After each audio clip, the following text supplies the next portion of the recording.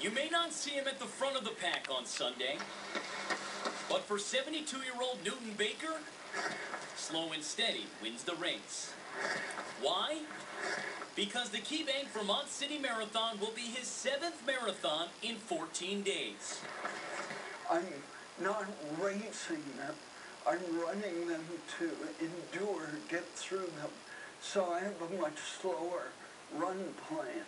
Last week, the Montpelier native completed the New England Challenge. 5 marathons, 5 states in 5 days. From Portland, Maine, down to Springfield, Mass.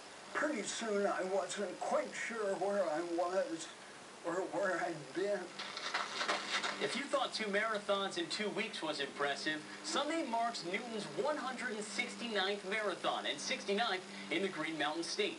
He's hoping to become the first Vermonter to run 100 marathons in their home state. The goals are personal.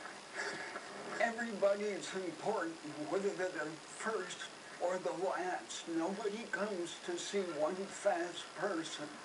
They come to see the whole parade. For the 26th consecutive year, the parade will be waiting for Newton at the finish line. A celebration that will have him singing his favorite tune. Now it's all over. I've crossed the finish line. My body's destroyed, but I'm feeling just fine. Maybe someday, if I ever recover, I'll get the blues to run another. I've got the run-on marathon blues. In Montpelier, Stephen Watson, WPTZ News Channel 5.